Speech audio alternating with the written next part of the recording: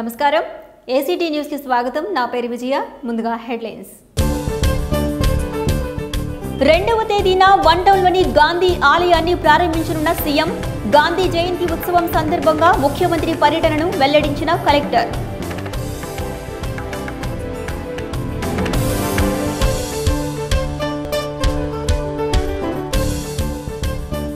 తూర్పు నియోజకవర్గంలోని కొండ ప్రాంతాల్లోని నీటి సమస్యను త్వరలోనే పరిష్కరిస్తాం 19వ డివిజన్లో పర్యటించి 2 సిమెంట్ రోడ్లకు శంకుస్థాపన చేసిన ఎమ్మెల్యే గద్దె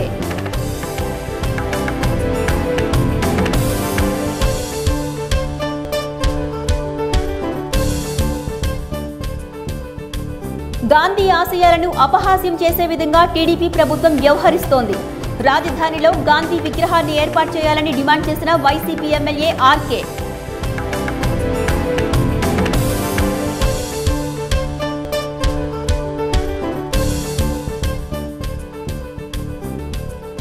సీఎం చంద్రబాబు మరోసారి సీఎం కావాలంటూ తెలుగుదేశం పార్టీ మహిళల ప్రత్యేక పూజలు దుర్గమ్మ వారికి పసుపు కుంకుమ సమర్పించిన మహిళా నేతలు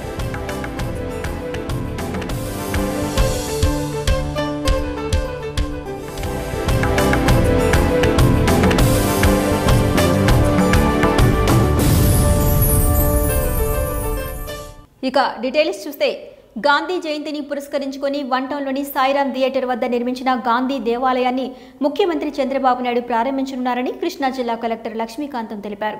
అనంతరం ఇందిరాగాంధీ స్టేడియంలో ఏర్పాటు చేసిన స్వచ్ఛతే సేవాకు సంబంధించిన ఎగ్జిబిషన్ తిలకిస్తారని చెప్పారు. గాంధీ జయంతి ఉత్సవాన్ని పురస్కరించుకుని ఇందిరాగాంధీ స్టేడియంలో నిర్వహించనున్న స్వచ్ఛత సేవా కార్యక్రమానికి సంబంధించిన పనులను కలెక్టర్ లక్ష్మీకాంతం పరిశీలించారు.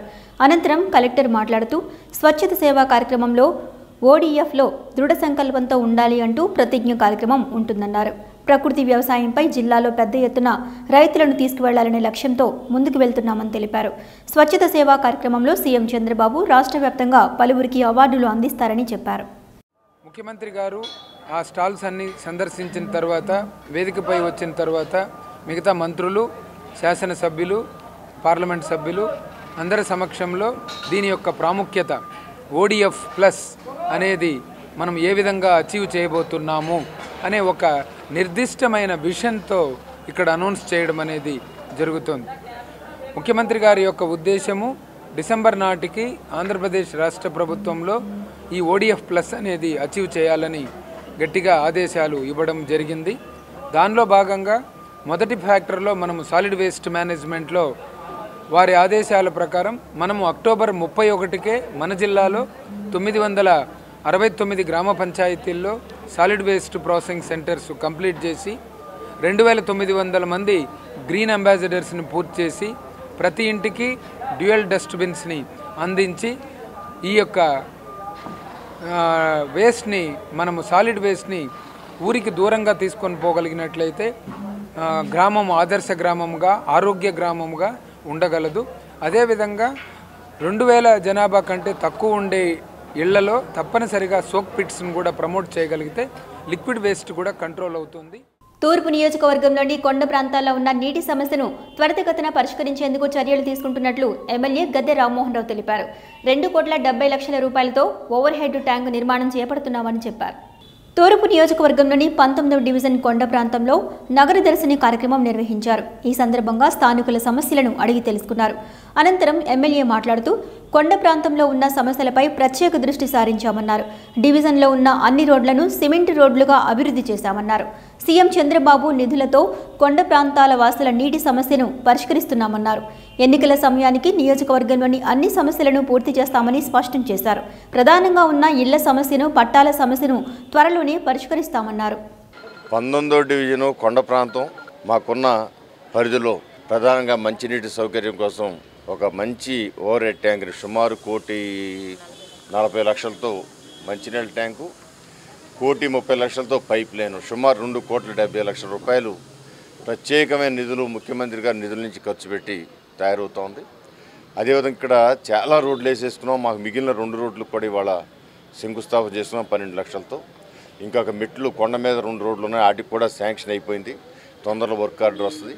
ఇక్కడ 100% కూడా పనులు చేయడం జరిగింది. ఇక ఉన్నదల్లా ఇళ్ల కోసం అప్లికేషన్ పెట్టుకున్న వాళ్ళకి న్యాయం చేయటం, అదేవిధంగా స్థలాల్లో గవర్నమెంట్ స్థలాల్లో నివాసం ఉంటున్న వారికి పట్టాలు ఇవ్వడం, ఈ రెండు కూడా పట్టాలు ఇచ్చే కార్యక్రమం ఆల్మోస్ట్ పూర్తయిపోయింది. నెల 15 రోజుల్లో ముఖ్యమంత్రి గారు ఒక పెద్ద కార్యక్రమం పెట్టి విజయవాడ నగరం మొత్తం కూడా 60,000 పట్టాలు ఇవ్వడానికి కార్యక్రమం తయారవుతోంది. సో అది ఇబ్బంది లేదు. ఇక ఇళ్ల నిర్మాణం ఇప్పటికీ 8,000 ఇళ్ళు పూర్తయ్యాయి మన తూర్పు నియోజకవర్గంలో. వాళ్ళందరూ కూడా ఇళ్ళు ఇవ్వడం జరుగుతుంది వరుసగా ప్రయారిటీ ప్రకారం. దీనికి ఎవరు కూడా ఆదుర్దా పడద్దు, మాకు రాలేదు వాళ్ళకు వచ్చిందని ఫీలింగ్ తీసుకురావద్దు. ఎవరైతే ముందు బుక్ చేసుకున్నారో వాళ్ళందరికీ ఆ వరుస క్రమంలో మనకున్న 45,000 కూడా 2 సంవత్సరాల్లోపు ఇళ్ళు వచ్చేస్తాయి. మహాత్మా గాంధీ, అంబేద్కర్ విగ్రహాలను అసెంబ్లీ ఎదుట పెట్టకుండా చంద్రబాబు విస్మరించారని వైసీపీ ఎమ్మెల్యే ఆళ్ల రామకృష్ణారెడ్డి మండిపడ్డారు. జయంతికి వర్ధంతికి తేడా తెలియని లోకేష్కు కీలకమైన పంచాయతీరాజ్, గ్రామీణాభివృద్ధి శాఖలను ఇచ్చారని ఎద్దేవా చేశారు. బందర్ రోడ్లోని వైసీపీ కార్యాలయంలో ఏర్పాటు చేసిన విలేకరుల సమావేశంలో మాట్లాడుతూ గాంధీ చెప్పిన గ్రామ స్వరాజ్యాన్ని అపహాస్యం చేసే విధంగా టీడీపీ పరిపాలన చేస్తోందన్నారు. మహాత్మా గాంధీని ప్రపంచ దేశాలు ఆదర్శంగా తీసుకున్నాయని, మన రాష్ట్రం తప్ప మిగిలిన అన్ని చోట్ల ఆయన విగ్రహాలు ఉన్నాయన్నారు. వచ్చే కేబినెట్లోనైనా తీర్మానం చేసి వెంటనే గాంధీ, అంబేద్కర్ విగ్రహాలు ఏర్పాటు చేయాలని డిమాండ్ చేశారు. ఓ చిన్న ఉదాహరణ అండి, మైనర్ పంచాయతీలు ఉన్నాయి. ఆ రోజుల్లో రాజశేఖర రెడ్డి గారు ముఖ్యమంత్రిగా ఉన్నప్పుడు మైనర్ పంచాయతీలకు ఆదాయం లేదని చెప్పేసి ఎలక్ట్రిసిటీ బిల్లు ప్రభుత్వం కట్టేది. ఈ రోజున దాన్ని తీసేశాడు. గాఢాంధకారంలో ఈ రోజున గ్రామాలు వెళ్ళిపోయినాయి. ఎల్ఈడి బల్బులను తీసుకొచ్చాడు. తండ్రి కొడుకులు ఇద్దరు సుమారు 1,000 కోట్ల రూపాయల పైచిలుకు అవినీతి చేశాడు ఎల్ఈడి బల్బులు అనేది ఆ రోజున వైఎస్ఆర్ కాంగ్రెస్ పార్టీ బయటపెట్టింది. ఇసుకను దోచుకుంటున్నారు, మట్టిని తింటున్నారు, నీటిని వాళ్ళ ఇష్టం వచ్చినట్టుగా నీరు చెట్టు కింద ఎన్ఆర్ఈజీఎస్ కింద కోట్లాది రూపాయలని ప్రజాధనాన్ని దోచుకుంటా ఉన్నారు. ఈ విధంగా గాంధీ తాత ఏదైతే చెప్పాడో గ్రామ స్వరాజ్యం నిలబడాలి అని అంటే ప్రజాస్వామ్యంలో, వాటన్నిటికి కూడా తండ్రి కొడుకులు ఇద్దరు తిలోదకాలు ఇచ్చి దోచుకుంటా ఉన్నారనేది చాలా సుస్పష్టం. అందుకనే గాంధీ తాత విగ్రహం పెట్టలేదనేది నేను అనే ప్రశ్న. ఇకపోతే సరే వీళ్ళిద్దరనంటే పుట్టిందే దానికోసం, అవినీతి కోసం, అన్యాయం కోసం, అక్రమం కోసం అనేది చంద్రబాబు నాయుడు నిరూపించేసుకున్నాడు. ఎన్టీ రామారావు గారిని వెన్నుపోటు పొడవటం ద్వారా. అదేవిధంగా చివరికి ఇక పీక్కి చేరిపోయి, అంటే చివరి దశకి చేరిపోయిందా అన్నట్లుగా 600 పైచీలకు అబద్ధ వాగ్దానాలు చేసి ఏ ఒక్కటి కూడా సంపూర్ణంగా నెరవేర్చకుండా ఈ రాష్ట్ర ప్రజలను ఏ విధంగా మోసం చేశాడు అనేది రాష్ట్ర ప్రజలు కూడా తెలుసుకున్నారు. రామారావు గారిని మోసం చేశాడు, వెన్నుపోటు పొడిచాడు, ప్రజలను కూడా సాక్షాత్ ఈ రోజున వెనుబడి పొడిచాడు అనేది చాలా సుస్పష్టంగా అర్థమవుతూ ఉంది. ఆంధ్రప్రదేశ్ రాష్ట్రానికి సీఎం చంద్రబాబు మరల సీఎం కావాలని టీడీపీ మహిళా నేతలు దుర్గమ్మ వారికి ప్రత్యేక పూజలు నిర్వహించారు. తాడేపల్లి జడ్పీటీసీ దండమూడి శైలజారాణి నేతృత్వంలో 1000 మంది మహిళలు ఘాట్ రోడ్ నుంచి కాలినడకన అమ్మవారి ఆలయానికి చేరుకున్నారు. వచ్చే ఎన్నికల్లో కూడా టీడీపీ విజయం సాధించాలని, మరోసారి చంద్రబాబు ముఖ్యమంత్రి కావాలని ఆకాంక్షించారు. అనంతరం అమ్మవారికి పసుపు కుంకుమను సమర్పించారు.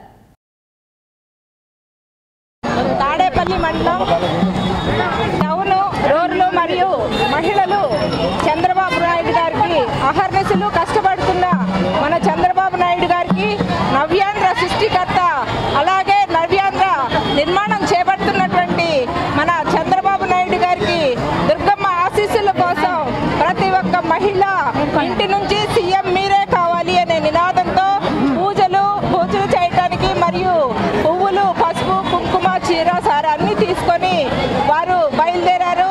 అలాగే మనకి ముఖ్యంగా దేశ ప్రభుత్వం మన మోడీ గారి నుంచి దుష్ట శక్తులతో మన రాష్ట్రాన్ని జగన్ గారి నుంచి మనకి సీఎంగా అవ్వాలని వారి కోరికతో దుష్ట శక్తుల్ని పన్నాగాలు పన్నుతా ఉన్నారు. ఆ పన్నాగాల్ని తిప్పికొట్టేందుకు మన దుర్గమ్మ గారి ఆశీస్సులు తీసుకొని మనం రాష్ట్ర వ్యాప్తంగా కూడా ఇక్కడ ఒక తాడేపల్లి మండలం ఒకటే కాకుండా రాష్ట్ర వ్యాప్తంగా కూడా పూజలు దేవాలయాల్లోనైతేనేమి, చర్చిల్లో అయితేనేమి, మసీదుల్లోనైతేనేమి వారికి ఆశీస్సులు చెందాలని, వారికి ఆయురారోగ్యాలు ప్రసాదించాలని, వారి ఫ్యామిలీ మొత్తానికి కూడా స్ట్రెంత్ ఉంటేనే ఈ రాష్ట్రం బాగుపడుతుంది. వయోవృద్ధుల సంక్షేమానికి టీడీపీ ప్రభుత్వం పెద్దపీట వేస్తుందని కృష్ణా జిల్లా పరిషత్ చైర్మన్ గద్దె అనురాధ తెలిపారు. వయోవృద్ధులు విభిన్న ప్రతిభావంతుల సమస్యలపై నిరంతరం సమీక్షలు నిర్వహించి ప్రభుత్వం దృష్టికి తీసుకువెళ్తున్నామన్నారు. గవర్నర్పేటలోని ఎంబీవీకే భవనంలో వయోవృద్ధుల దినోత్సవ వేడుకలను నిర్వహించారు. ఈ కార్యక్రమానికి వయోవృద్ధులు మరియు విభిన్న ప్రతిభావంతుల కార్పొరేషన్ చైర్మన్ కోటేశ్వరరావు, జిల్లా పరిషత్ చైర్మన్ గద్దె అనురాధ పాల్గొన్నారు. ఈ సందర్భంగా అనురాధ మాట్లాడుతూ జిల్లాలో ఉన్న వయోవృద్ధుల సమస్యలను నిరంతరం ప్రభుత్వం దృష్టికి తీసుకువెళ్తున్నామని చెప్పారు. వయసు పెరిగిపోయి చేతివేలుపై ఉన్న గుర్తులు చెరిగిపోవడంతో పెన్షన్ తీసుకునే విషయంలో సమస్యలు వస్తున్నాయని వాటిని అధికారుల దృష్టికి తీసుకువెళ్లామని తెలిపారు. జిల్లా జనరల్ బాడీ సమావేశంలో తీసుకున్న నిర్ణయాలను రాష్ట్ర ప్రభుత్వానికి పంపించామన్నారు. మనం ఈరోజు వయోవృద్ధులు అంటే వారెక్కడో గ్రహాల్లో నుంచి రాలేదు, మనమే రేపు మరి అది జీవన శైలిలో మన దశల్లో అది ఒక దశ. రేపు కాబోయే మనందరం కూడా ఆ దశకు చేరుకునే వాళ్ళమే. మరి వాళ్ళంతా కూడా ఒక విజ్ఞాన గనులు, మనం చెప్పాలంటే వారి అనుభవ సారంతో ఒక విజ్ఞాన గనులుగా వారంతా కూడా మనందరికీ దిశానిర్దేశం చేసే మరి పెద్దలు. వీరు ఆవేదన చెందాల్సిన అవసరం లేదు. ఈ రాష్ట్రాన్ని, ఈ దేశాన్ని దీవించాల్సిన వారు మీరంతా కూడా. అది ఎవరైనా ఒకరిద్దరి మీద మీకు ఏదైనా అసంతృప్తి ఉన్నా, లేకపోతే ఒకవేళ రాలేకపోయినా సరే, అది ఏదైనా ఇబ్బందుల మూలంగా మీరు అది ఒక చిన్నతనంగా, మనం చిన్నప్పుడు చిన్న చిన్న తప్పులు చేస్తే తల్లిదండ్రులుగా మనం పిల్లల్ని దండిస్తాం. అలాగే ఏదైనా మీకు ఒక అసంతృప్తి ఏదైనా ఉంటే చిన్న చిన్నక పిల్లలు వాళ్ళు అని తెలియక చేశారు అనేది ఇచ్చి మీరు వాళ్ళని దీవించాల్సిన అవసరం ఉంది. ముఖ్యమంత్రి యువనేస్తం కింద యువతకు 1000 రూపాయలు ఇవ్వడం పట్ల దేశమంతా కొనియాడుతోందని టీడీపీ అధికార ప్రతినిధి గొట్టిపాటి రామకృష్ణ అన్నారు. బందర్ రోడ్లోని టీడీపీ కార్యాలయంలో ఏర్పాటు చేసిన విలేకరుల సమావేశంలో మాట్లాడుతూ ప్రతిపక్షం యువతకు ఏం చేస్తుందో చెప్పకుండా చంద్రబాబు గారు యువత కోసం చేస్తున్న కృషిని కూడా తప్పుపడుతున్నారని మండిపడ్డారు. ఎమ్మెల్సీ బచ్చుల అర్జునుడు మాట్లాడుతూ పవన్ కళ్యాణ్కు పోలవరం అంటే కనీసం నిర్వచనం కూడా తెలియదని ఎద్దేవా చేశారు. ఉన్న పరిస్థితుల్లో సలహాలు ఇవ్వాల్సింది పోయి అభివృద్ధిని అడ్డుకుంటున్నారని దుయ్యబట్టారు. లేదా రైతు రుణమాఫీని చేపట్టినప్పుడు కానీ దేశమంతా ఏ విధంగా అయితే వాటిని అనుసరిస్తూ వచ్చినాయో వాటన్నిటినీ మించి యువత కోసం ఏ ముఖ్యమంత్రి చేయని విధంగా, ప్రత్యేకించి నిరుద్యోగుల్ని ఎవరూ పట్టించుకోకపోతే ఆక్రోశంతో ఆందోళనతో ఉన్నటువంటి వారిని రాజకీయ ప్రయోజనాల కోసం, రాజకీయ విద్రోహ శక్తులుగా బలచడం కోసం కొన్ని రాజకీయ పార్టీలు ప్రయత్నిస్తూ ఉంటే, విధ్వంసకారకులుగా వాళ్ళని సృష్టించే ప్రయత్నం చేస్తూ ఉంటే వాటన్నిటినీ తిప్పికొడతా ఈనాడు ముఖ్యమంత్రి యువనేస్తం పథకం పేరు మీదుగా వారికి అత్యున్నతమైనటువంటి జీవన మార్గాన్ని సాగించడానికి ఒక పథకాన్ని ప్రారంభించడం దేశంలోనే శ్లాఘనీయం అని చెప్పి యువత అభినందిస్తూ ఉన్నారు. ముఖ్యమంత్రి గారికి ధన్యవాదాలు తెలియజేస్తూ ఉన్నారు. అందుకనే చెప్తా ఉన్నా, ఈనాడు ప్రతిపక్షానికి మీరు పథకాలను కానీ యువతకు సంబంధించినటువంటి అంశాల గురించి కానీ మాట్లాడేటువంటి ధైర్యం లేదు. వాళ్ళని సప్రయోజనాల కోసం, రాజకీయ అవసరాల కోసం వాడుకునేటువంటి పరిస్థితుల్లో మీరు వాళ్ళని అసాంఘిక శక్తులుగా రెచ్చగొట్టేదానికి మీరు చేస్తున్నటువంటి ప్రయత్నాలు సఫలం కావు అనే ఉద్దేశంతోనే ఈనాడు మీరందరూ కూడా దాన్ని కూడా విమర్శిస్తూ ఉన్నారంటే మీ కుచితం, మీ ఈర్ష్య, మీ అసూయ అర్థమవుతా ఉంది. ఇవాళ తెలుగు జాతి ఆర్థిక నేరస్తులకి, అవకాశవాదులకి ఓట్లేసేటటువంటి పరిస్థితిలో లేదు. ఏమీ లేనటువంటి రాష్ట్రంలో దినదినాభివృద్ధి చెందుతూ భారతదేశంలో అగ్రగామిగా ఆంధ్ర రాష్ట్రం ఎదగడానికి కారణం నిరంతర శ్రామికుడు, సుదీర్ఘ ఆలోచనాపరుడైనటువంటి ముఖ్యమంత్రి చంద్రబాబు నాయుడు గారి యొక్క సరైనటువంటి సంకల్పంతోనే ఈ రాష్ట్రం అభివృద్ధి చెందుతూ ఉంది. ఈ దశలో కేవలం మీరు సలహాలు ఇచ్చి ప్రోత్సహించాల్సింది పోయి అభివృద్ధికి నిరోధకులుగా ఆంధ్ర రాష్ట్రానికి శనేశ్వరులాగా, ఎక్కడైనా శనేశ్వరుడు ఒకళ్ళు ఉంటారు, ఈ రాష్ట్రానికి 2 శనేశ్వరులు దాపరించారు. సూచనలు చేయరు, సలహాలు ఇవ్వరు. పోరాటం అంటాడు ఒక ఆయన, దేనికి పోరాడతాడో తెలియదు. ఒక ఆయన ఆర్థిక నేరస్తుడు, ప్రజల సొమ్ము దోసుకుని నీతి వచనాలు చెబుతూ వారానికి ఒకసారి కోర్టుకి వెళ్ళేటటువంటి ఈ వ్యక్తి ఇవాళ మాట్లాడితే నిందలు. వీళ్ళిద్దరూ సరైనటువంటి వాళ్ళు అయి ఉంటే ఇవాళ ఏమండి మీరు నీతివంతులు అనుకుంటున్నారు? భారతదేశానికి సంబంధించినటువంటి రాఫెల్ యుద్ధ విమానాల విషయం మీరు ఎందుకు నోరెత్తరు? బులెటిన్లో షార్ట్ బ్రేక్ తీసుకుందాం. Stay with us. Kanchi Kamakshi Vijayawada వారి దసరా దీపావళి పండుగలు మరియు వివాహ వేడుకలకు స్వాగతం. వేడుక ఏదైనా వేదిక ఒక్కటే. కంచి కామాక్షి.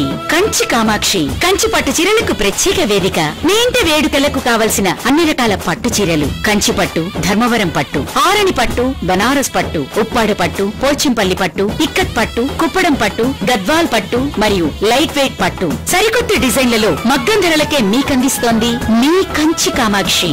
ఇంకా సువిశాలమైన ఫ్యాన్సీ శారీస్ విభాగంలో అన్ని రకాల ఫ్యాన్సీ డిజైనర్ శారీస్ తయారీ ధరలకే మరియు ladies readymades, dress materials, western wear, lehengas ప్రత్యేక విభాగం మీకోసం. సరికొత్త వెరైటీలు ఫ్యాక్టరీ ధరలకే. కంచి కామాక్షి. నాణ్యత, నమ్మకం. ఈ దసరా దీపావళి పండుగలు మరియు వివాహ వేడుకలు కంచి కామాక్షి వారి వస్త్రాలతో శోభాయమానంగా జరుపుకోండి. కంచి ధరలకే కంచి పట్టు చీరలు. బజాజ్ ఈఎంఐ సౌకర్యం మరియు పేటీఎం సౌకర్యం కలదు. కంచి కామాక్షి మహిళలకు ప్రత్యేక వస్త్రాలయం. BHR complex, Besant road, Vijayawada. స్వచ్ఛమైన నేతితో అచ్చమైన బిర్యానీ రుచులు విజయవాడ ప్రజలకు పరిచయం చేసి నేటి వరకు అదే రుచి, అదే క్వాలిటీ అందిస్తూ అతి తక్కువ ధరలకే ఇండియన్, తందూరి, మొఘలై వంటకాలు అందిస్తోంది ఆంజనేయ ఫ్యామిలీ రెస్టారెంట్స్. మీ ఆంజనేయ నందు ఇప్పుడు ఆంధ్ర పాపులర్ సీ ఫుడ్స్, కొరమీను ఇగురు మరియు బొమ్మిడాయల పులుసు రుచికరంగా అందించబడుతోంది. పూర్తిగా హలాల్ చేయబడిన చికెన్, మటన్ దమ్ బిర్యానీ మా ప్రత్యేకత. ఆర్డర్లపై క్యాటరింగ్ చేయబడును. Anjaneya family restaurants, Congress office road, Governorpet, Guru Nanak colony, Swathi theatre road, Bhavanipuram, Labbipet, Vijayawada. Back to news.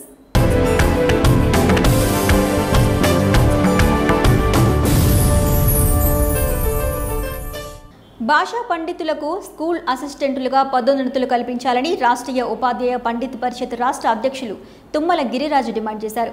2009లో 30,000 మంది ఎస్జీటీలకు పదోన్నతి కల్పించిన ప్రభుత్వం భాషా పండితులను విస్మరించడం బాధాకరమన్నారు.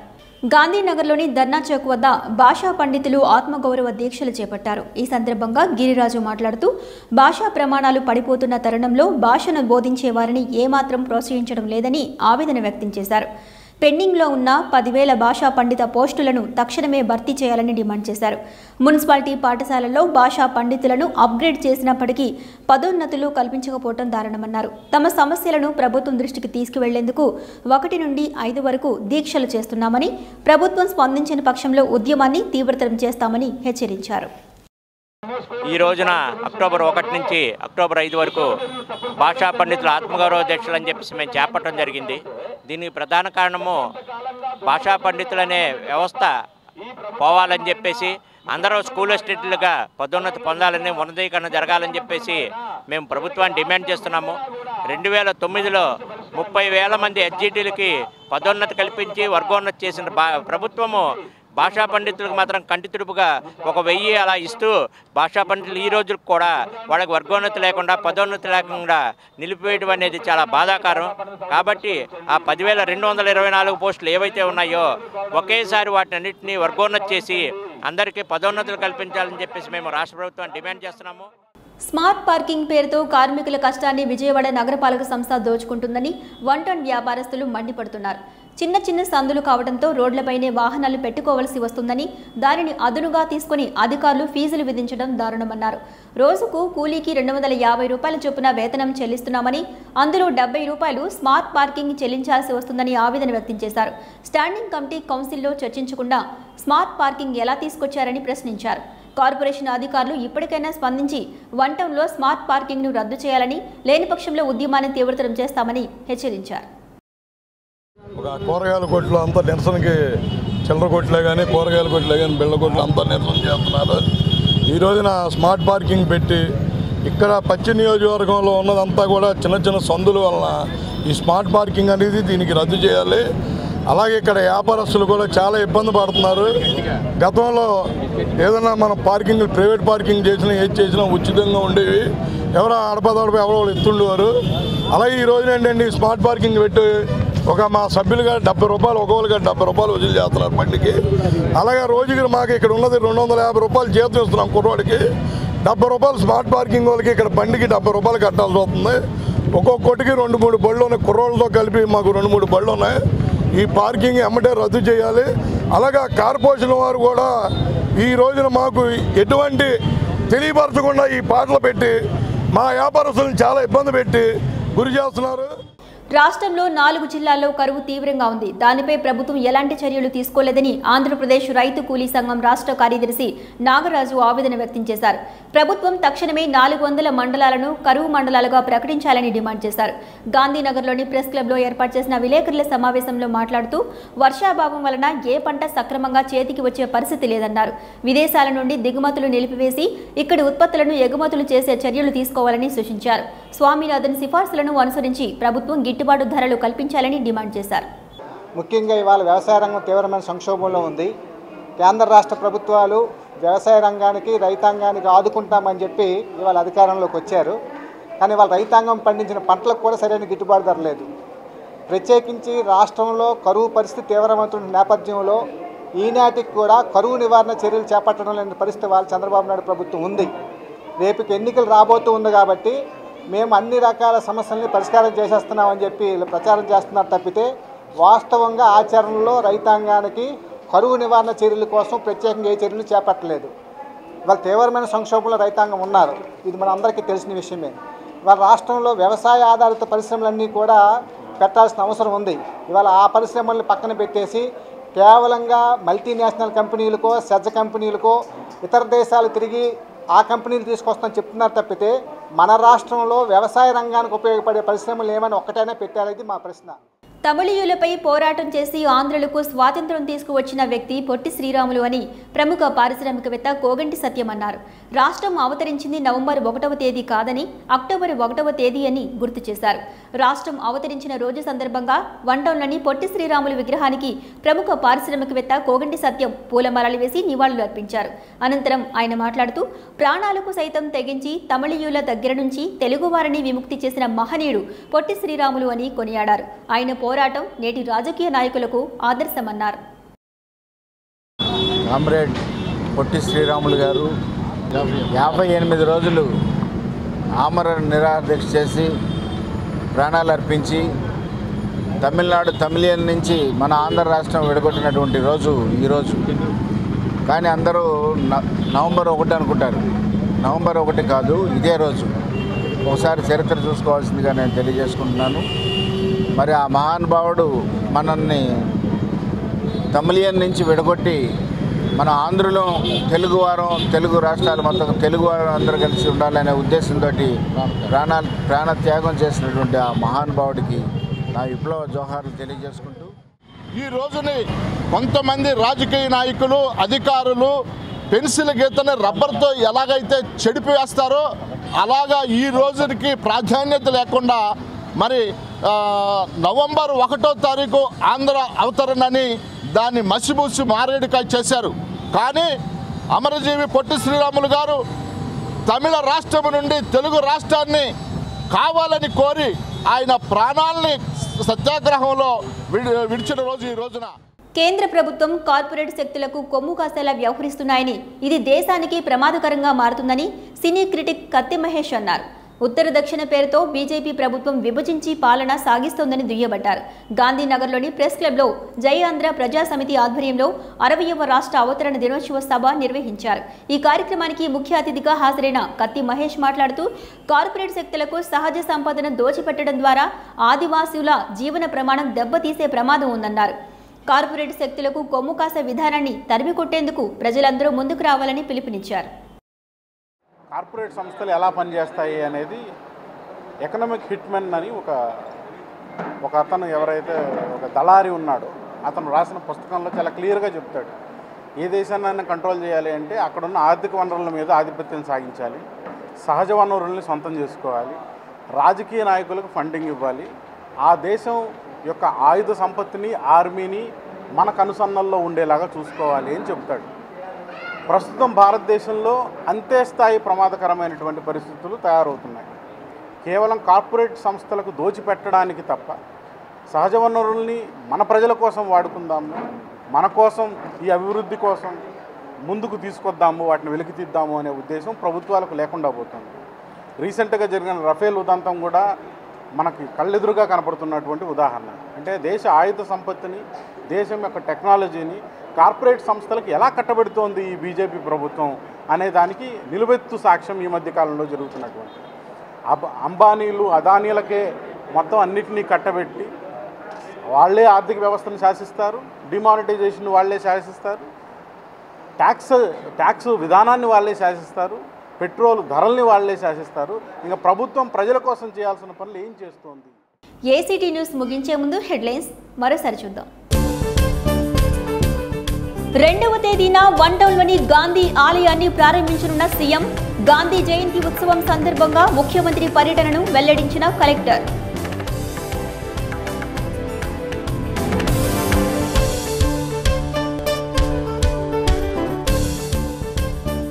తూర్పు నియోజకవర్గంలోని కొండ ప్రాంతాల్లోని నీటి సమస్యను త్వరలోనే పరిష్కరిస్తాం. 19వ డివిజన్లో పర్యటించి 2 సిమెంట్ రోడ్లకు శంకుస్థాపన చేసిన ఎమ్మెల్యే గద్దే.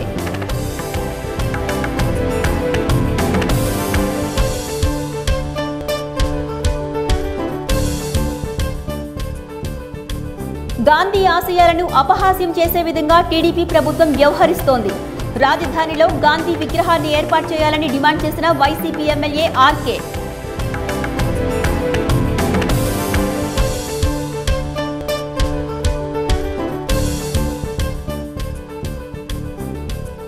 సీఎం చంద్రబాబు మరోసారి సీఎం కావాలంటూ తెలుగుదేశం పార్టీ మహిళల ప్రత్యేక పూజలు.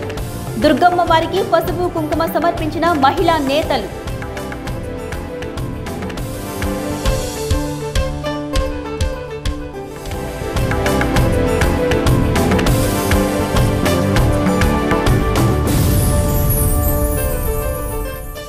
ఏసీటీ న్యూస్ ఇంతటితో సమాప్తం. నమస్కారం.